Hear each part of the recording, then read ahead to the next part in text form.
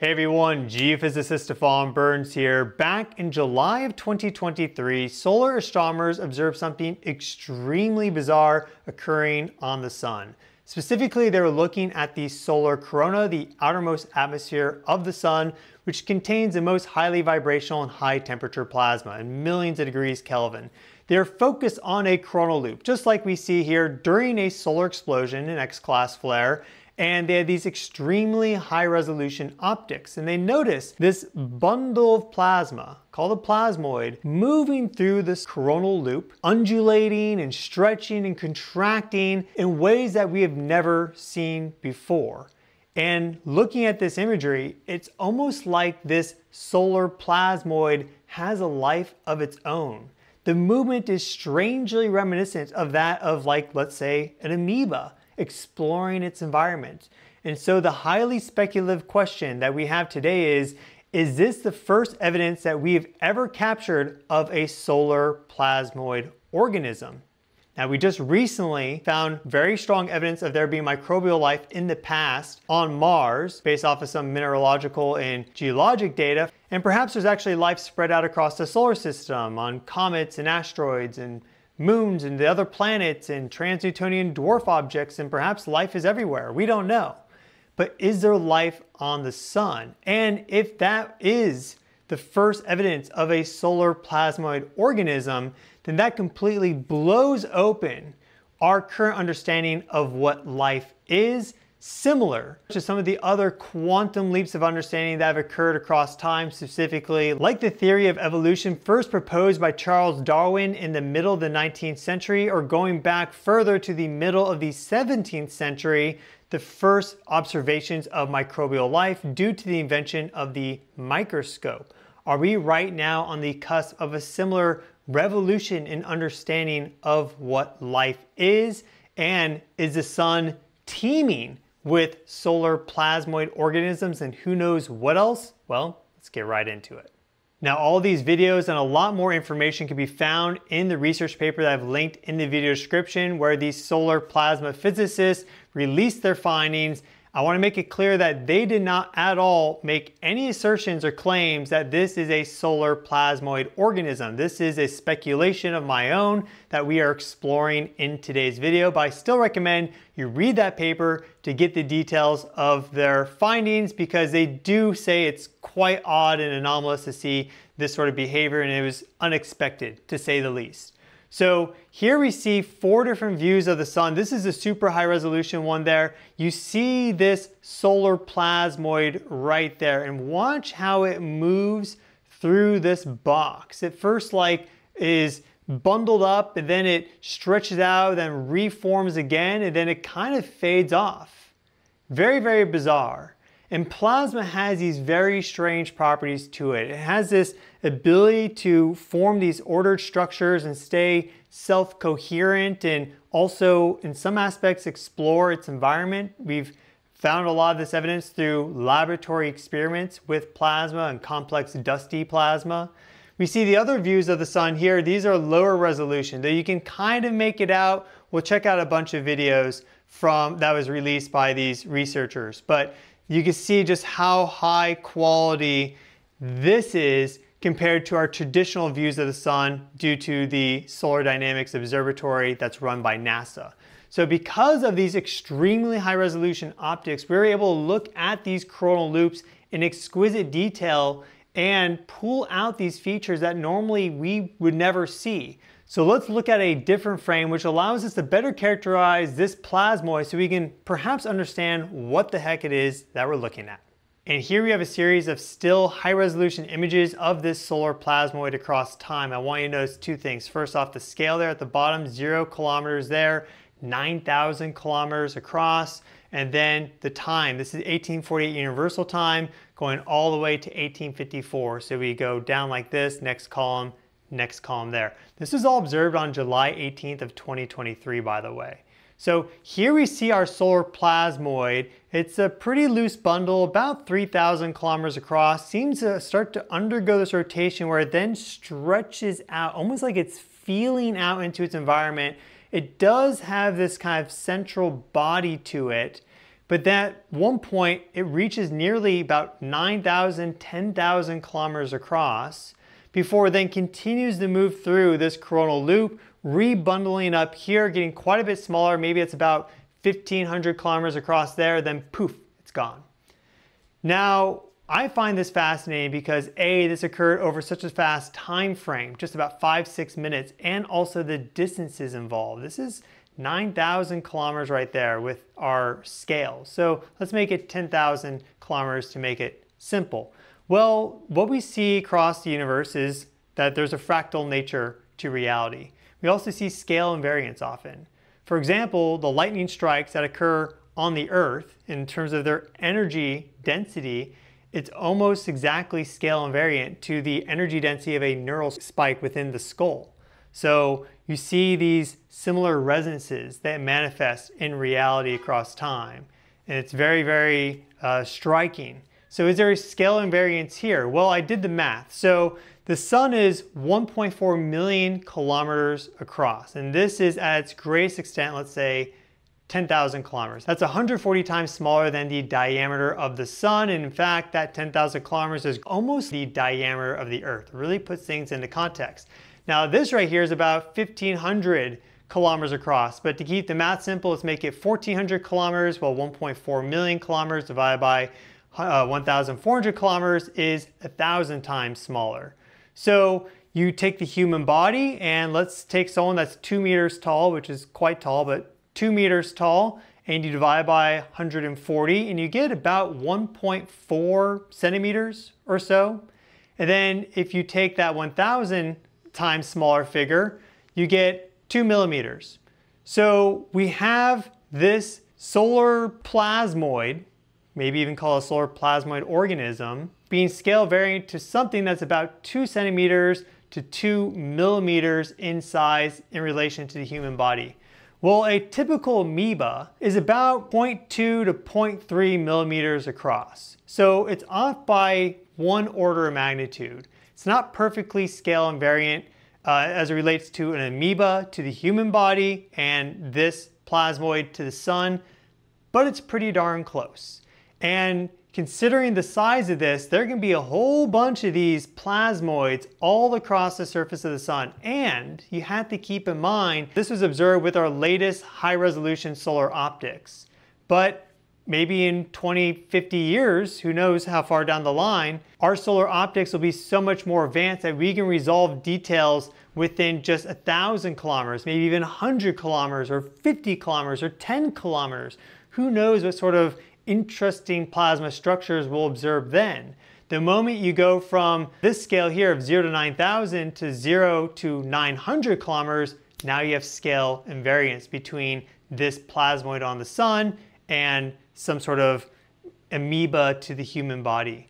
So I think there's something very profound about this, how it moves through its environment and then contracts and everything. Let's give that video a look one more time. Here we see a sequence of views from the Solar Dynamics Observatory, and we see a close-up on this solar plasmoid. And just look at how it moves. It's so bizarre. It just looks so strikingly similar to that of an amoeba. The biggest difference is that it just seems to disappear at the end. And so that could be why, if this is some sort of novel life form, for going that direction, that we would need to redefine our understanding, because you don't see amoebas moving through their environment and then just disappear unless their cell breaks and they leak into the environment. But with plasma, these sort of things can combine together. They can stay self-coherent for a while. They can then all of a sudden merge into different larger plasmoids and plasma structures. So there's this kind of cooperative aspect to plasma that is very, very unique as it relates to normal life that we observe here on Earth. Of course, we often see life express itself in very unique ways. There are sometimes algae living within different microbes, and for example, within our own bodies, we have mitochondria living within our cells, and these are almost like little cells on their own. So we do see that there is this kind of cooperative aspect in our own known animal kingdom. But this would completely redefine our understanding of life. And also the sheer size of it 10,000 kilometers across at one point. So, but it has to necessarily bring in a new understanding of life based off of plasma. And also it would redefine our understanding of consciousness, because there's no brain to this thing as we know it, right? It's completely unique and separate and different from anything that we have seen on Earth. So solar plasmoid, just something normal, or solar plasmoid organism, you decide. But now let's look at some videos of amoebas so you can see the similarity. Here we have a video of an amoeba proteus. This is one of the most common amoeba found in the environment. And thanks to Dr. Ryan Wagner for this. This video is linked in the video description if you want to check it out. So this is a very common amoeba. Typical size is 0.2 to 0.3 millimeters across. You'll notice all these different organelles and things and structures within this amoeba, but remember, this is one single cell. Did speed this up a little bit. Here's our scale bar. This is 50 micrometers, so very, very tiny for the scale bar, but overall about 0.2, 0.3 millimeters across. Look at how it explores its environment. And we'll see some other examples too, but it kind of moves, contracts, and undulates, expands. We've seen so many interesting things with microbes, how they can explore their environment in very unique, striking ways that are so reminiscent of that solar plasmoid. It just necessarily calls into question whether or not that is life, because that's one of our main ways of identifying things in the first place is, do they behave similarly, right? Is there some sort of shared expression of reality across different domains of reality? Are they tapping into some more coherent foundational underlying framework and building from that? Just like you can have the eye evolve in two different ways, right? The eyes that we have evolved completely separate from the eyes that squids evolved, but they are very, very similar at the end of the day, or how wings evolved multiple times. We see that. So you kind of take that model of understanding and apply here, and you could start to see how there could be solar plasmoid organisms. And you bring in an understanding of plasma consciousness, and now all of a sudden things start to make sense. Now you have to start to ask, does the sun have consciousness? Do the planets have consciousness, right? Is consciousness not just within the human body, is it actually all around us? The answer is yes. So here is amoeba proteus. Let's look at another example so we can see one exploring its environment. And here we have a drop of pond water. There's an amoeba exploring whatever this is. We see a whole bunch of other stuff as well. And it's probably thinking, can I eat this? It's investigating it. And well, it decides that no, it can't eat that. So it starts to extend out to other parts of its environment to find perhaps other things to eat or explore. Notice how it's stretching out kind of like that solar plasmoid. And remember, this is a single cell. There's no brain. There's a nucleus and other stuff, but there's no brain.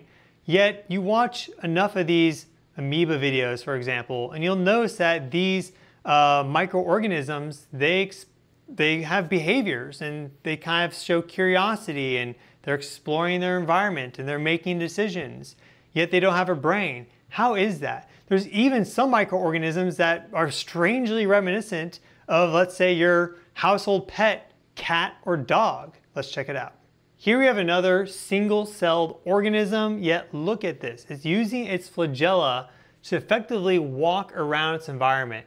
Now it looks a little bit more like a beetle or something like that than, let's say, your cat or dog, but it is certainly walking, yet everything is contained within that single cell. This is not multicellular.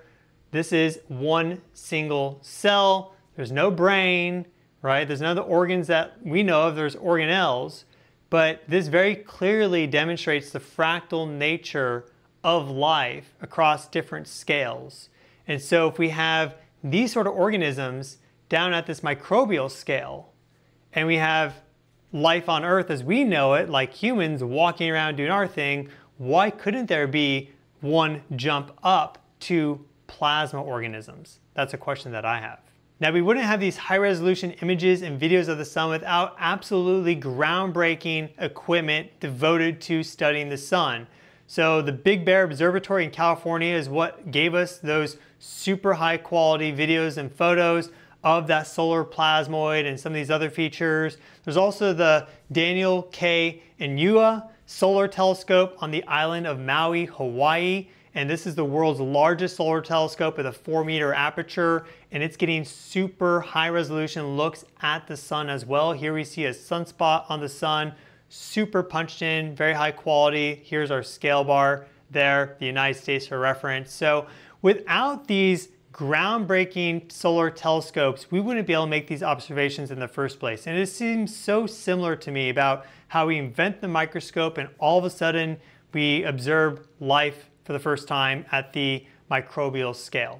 And then perhaps now with the invention of these new solar telescopes at the highest resolutions ever created, we are now observing solar plasmoid life for the first time ever. Who knows? But as we go further into the 21st century, we may have to completely rewrite the book on what life is because of these solar astronomical observations. And again, I want to make it very clear that these researchers which released all this data and wrote that research paper linked in the video description, they made no claims of observing a solar plasmoid organism. They just observed these unusual plasma characteristics, wrote about that in their paper, and that's it. This solar plasmoid organism speculation is purely our own that we've been exploring in the video. And well, I do think that there's something to it. I mean, just look at this coronal loop here. Look at how strange some of the movement and behavior of the plasma is. Specifically also here where we get like this tower of plasma start to come up like this. It just almost seems intelligent. So I think that we may need to rewrite our understanding of what life and consciousness is. Certainly that is going to occur as we go forward in time. I think the ancient people knew a lot more about this than we give them credit. I will share one interesting story with you. I had a dream a couple years ago of this very tall insectoid-like mantis-like creatures, like 7-8 feet tall and looked like a praying mantis almost. And it was just very striking. I've never seen anything like this, online or read anything like this in a book or something like that. It just came to me in a very vivid dream. I wrote down my dream journal. Then a few months later, I start reading the book Astrology for All, written by Alan Leo. And this was written back in the early 1900s. In his introduction, he then specifically talks about how there are these mantis-like insectoid creatures that live on the sun. And I was blown away because he described them exactly like I saw them in my dream, and that was clearly a precognition dream. Now, do those things actually live on the sun? I don't know, but very strange premonition that I had before I even read that book. I had this visualization in a dream of exactly what he described, and he wrote that back in the early 1900s, and that's based off of a lot of esoteric wisdom. So take that for what it's worth, but there are a lot more things happening in this universe than we currently know of. The life that we see here on Earth is very 3D and materialistic in quality, and life and consciousness is expressed across many more dimensions than just the 3D, and that is something that we are going to increasingly discover and quantify as we move forward. That is at least what I believe. So thank you all so much for watching. If you've been watching the video and wondering what this shirt is, this is actually some of the new channel merch. Explore the Cosmos Within. It has the Fibonacci spiral on the front. It has the cosmic pyramids as painted by my father, Lee Burns, on the back. If you want to pick this up yourself, that is possible. It's available on the earthevolution.com website. I'm wearing the midnight blue here. It also comes in white.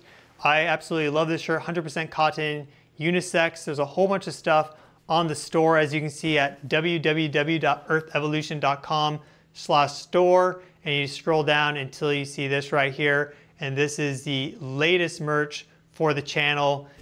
Super comfortable, fits pretty true to size. I ordered a large. I'm wearing a large right here. I'm about 6 feet tall, just a little bit more than that, and it fits perfect. So if you'd like to pick this up, it's at earthevolution.com/store. I highly recommend you check that out. And thank you all so much for watching. I'm wishing each and every single one of you well. Please write in the comments below what the heck you think that plasmoid is, whether it's just solar plasma doing weird things or whether it is something beyond our current understanding. I'd love to hear your thoughts and create a discussion on that. I'll see you all in the next video very soon. Take care. Ciao.